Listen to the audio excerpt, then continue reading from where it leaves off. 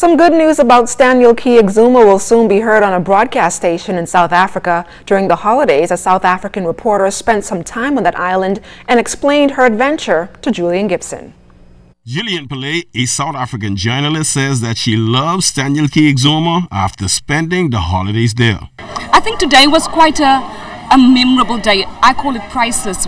We met up with friends here, Werner Gruner from South Africa, who lives in the Bahamas, as well as his friend Kirk Beaufort. I'm with Letseho Zulu as well. She's also from South Africa. But these guys, they gave us an absolute stunning bird's view. And when she gets back to Africa, she will be reporting on the beauty of the Exumas. From Nassau to Stanley Key, absolutely amazing. Never, ever, ever, ever would I have done this if I didn't come here. But just being in a Cessna, being piloted and having this bird's view of this beautiful, beautiful country and the different islands, absolutely, absolutely amazing.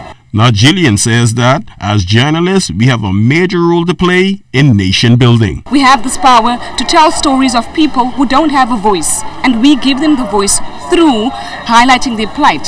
So those are the kinds of stories. I do a lot of human interest stories. There's no one day that is the same. Today you could sit next to a pauper, tomorrow you could sit next to a king.